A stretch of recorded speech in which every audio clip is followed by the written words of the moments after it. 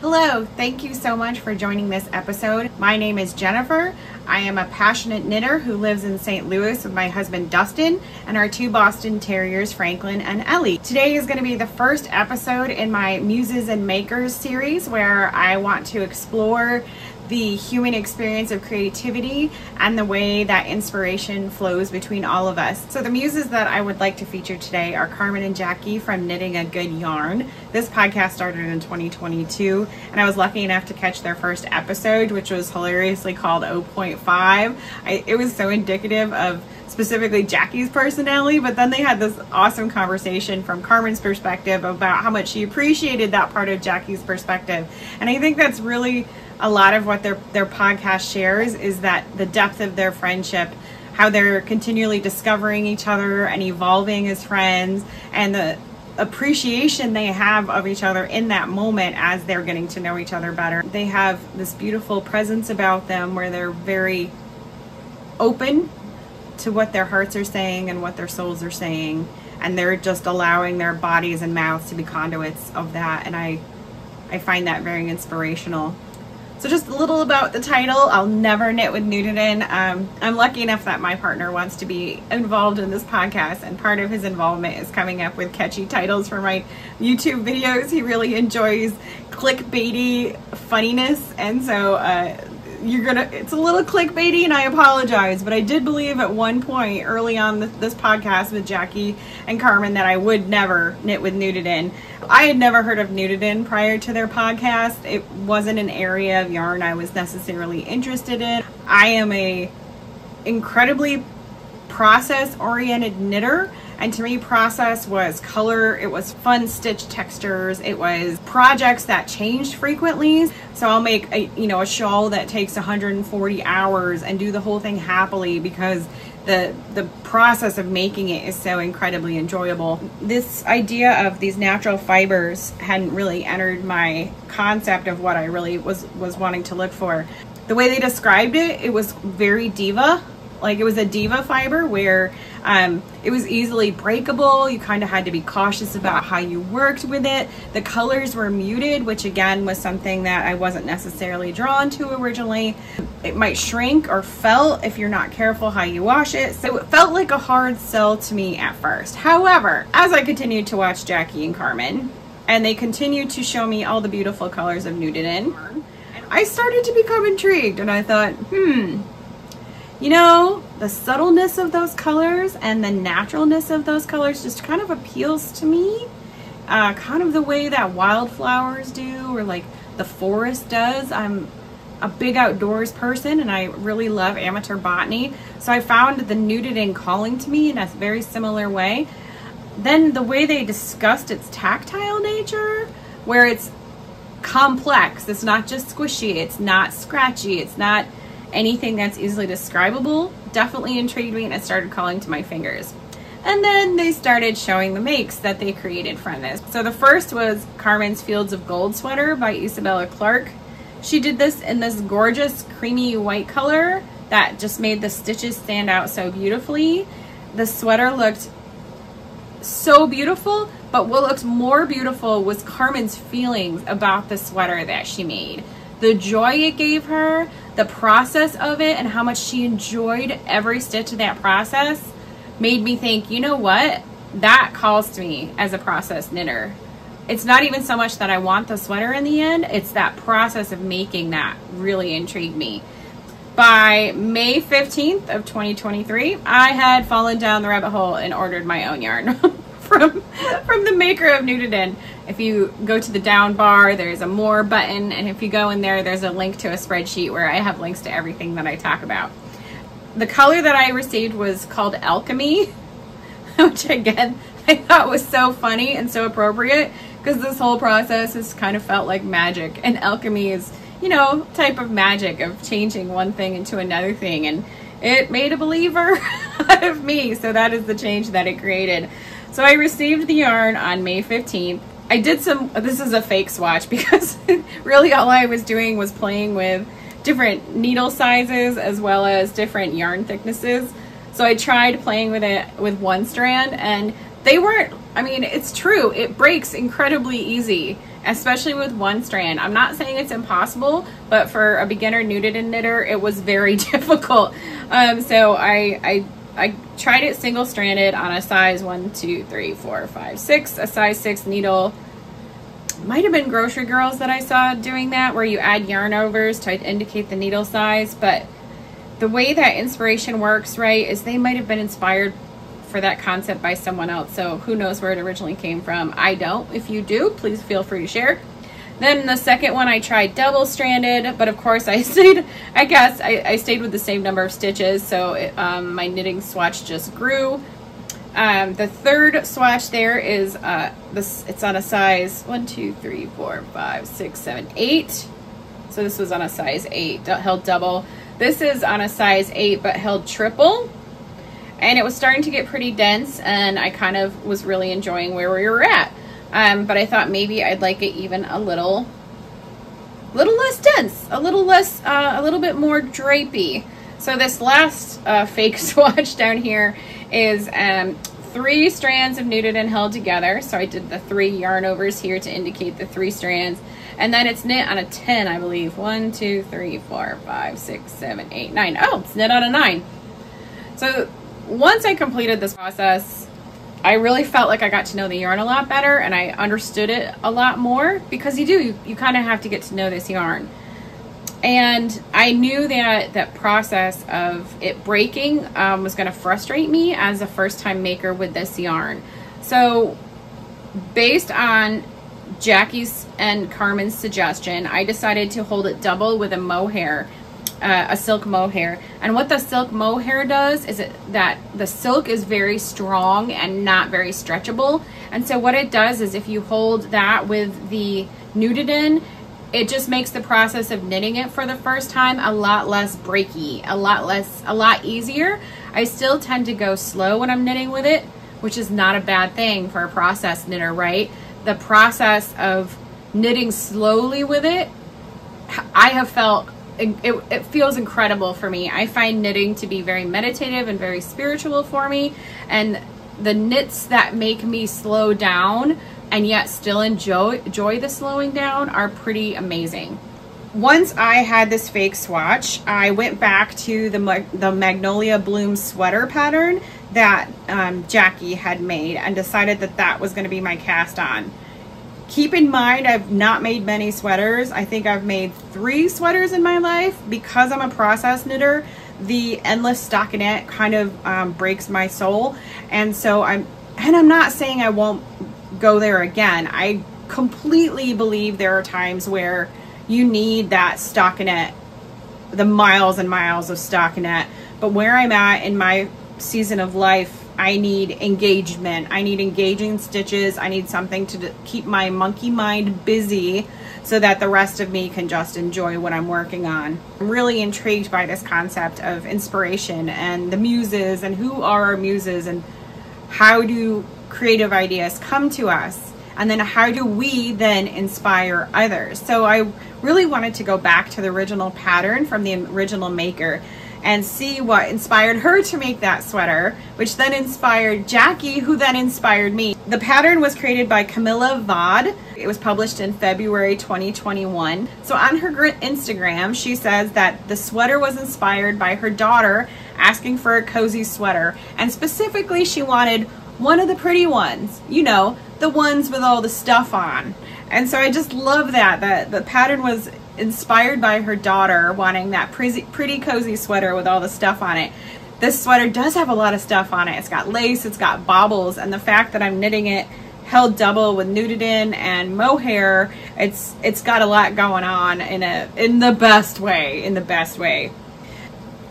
Then Jackie's version, which was inspired by this pattern, and who knows, maybe Jackie's version was inspired by another maker, and the chain probably is even longer than I'm saying here, but just like other versions of the Blossom sweater inspired me also. But the one I could pin down was Jackie, because I very much remembered that moment.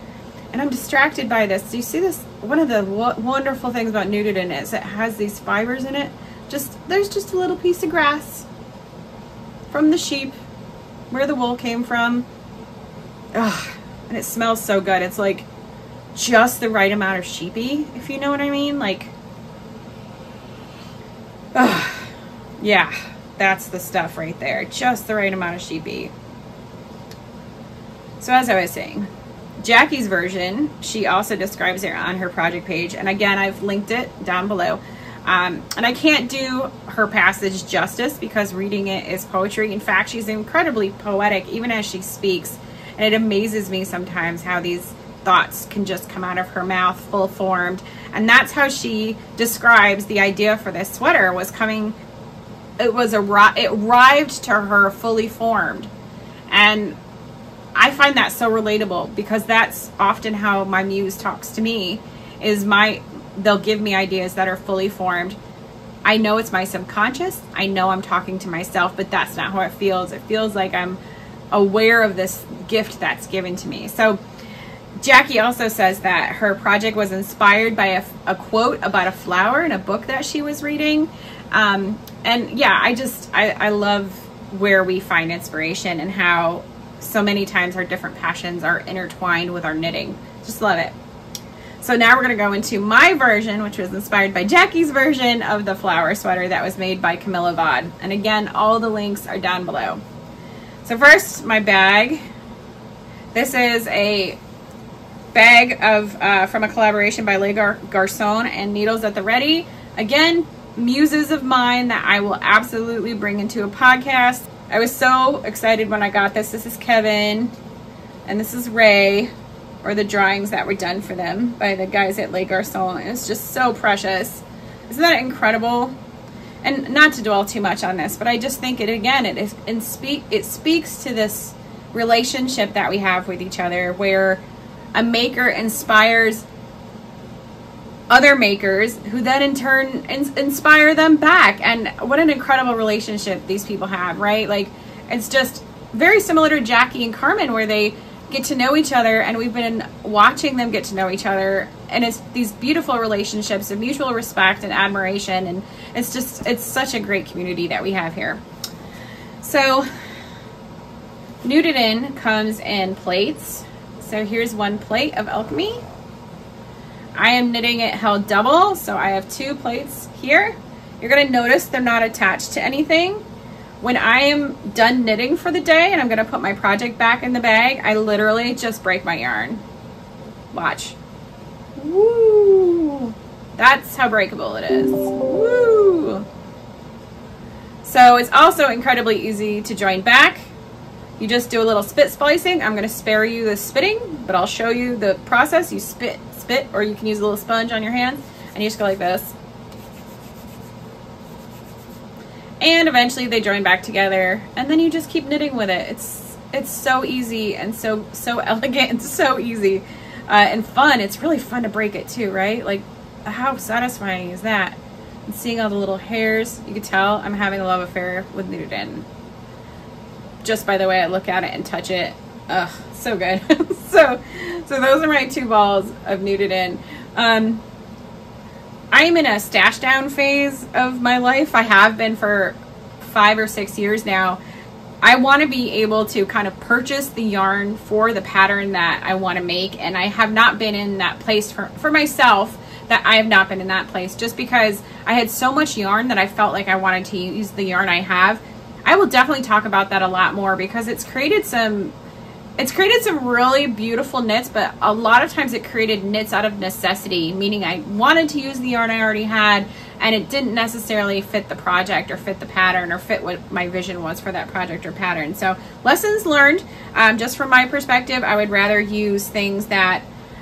buy things for the projects that I'm going to be making in the future, but I am still stashing down.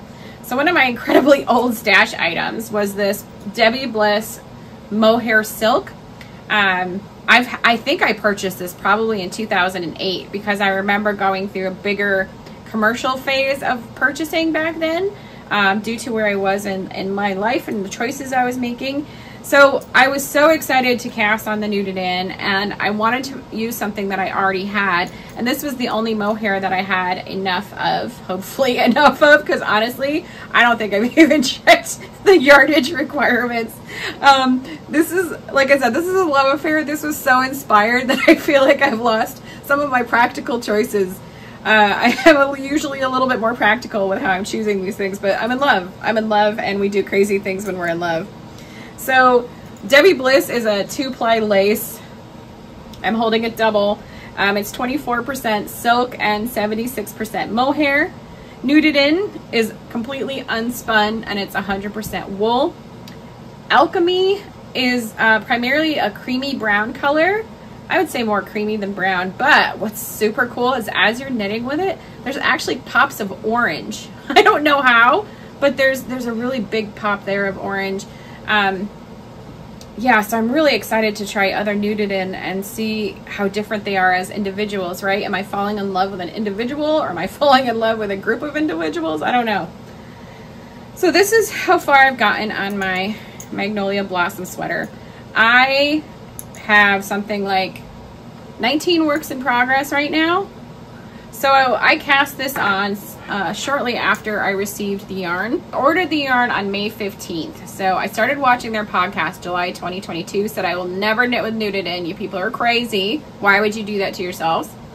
By May 15th of 2023, I had ordered mine in the color Alchemy.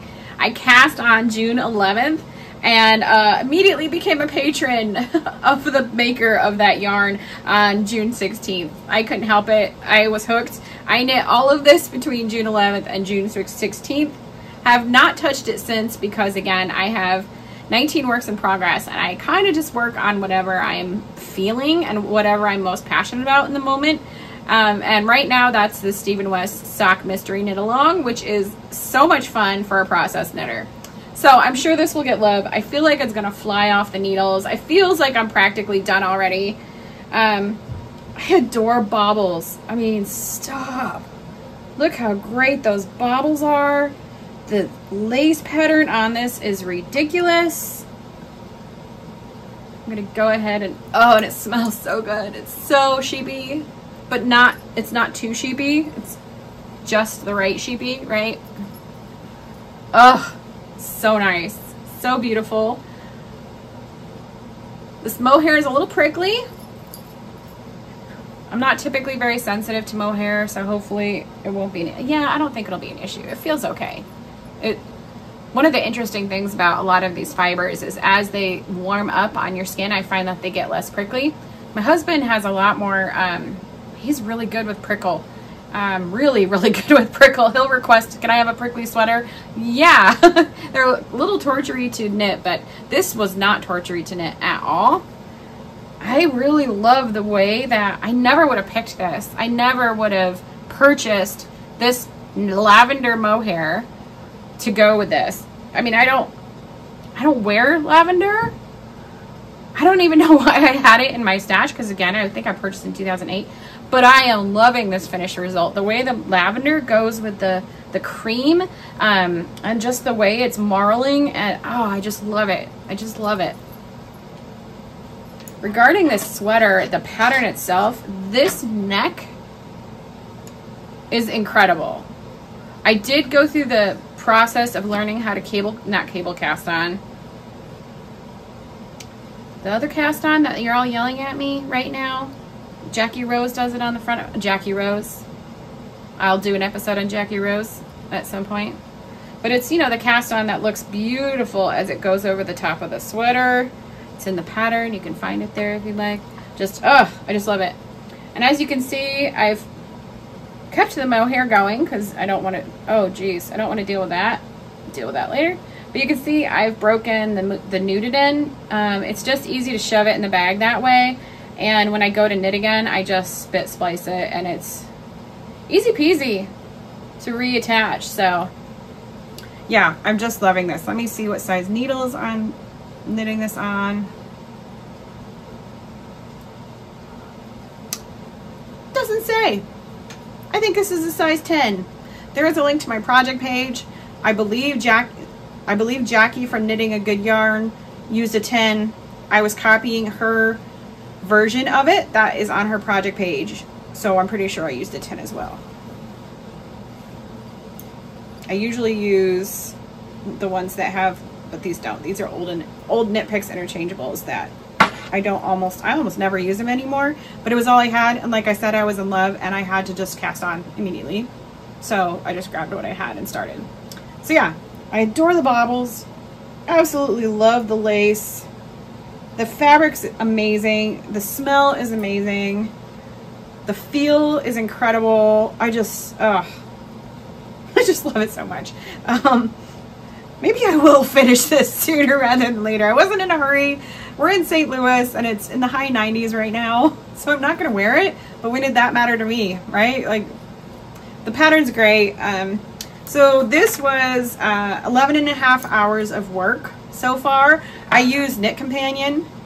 So there's a function where it automatically tracks when you have that pattern open on the app. And so at the end, you can see exactly how long you took knitting that. So assuming that you had the app open. There are some things I knit where I don't have the app open, like just about all my socks these days. I don't need the pattern, so I just don't have the app open. But all my shawls, all my sweaters, I try to keep the app open just so I understand how long it took me to knit. I'm a big tracker. I track a lot of different things. So it's not that it's important information. I just like to know that information. I've been using it a little bit to make decisions about the projects I pick. So if I'm going to pick a 5 skein Stephen West shawl, I know it's going to roughly take me 140 hours so that I kind of know the investment that I'm getting into.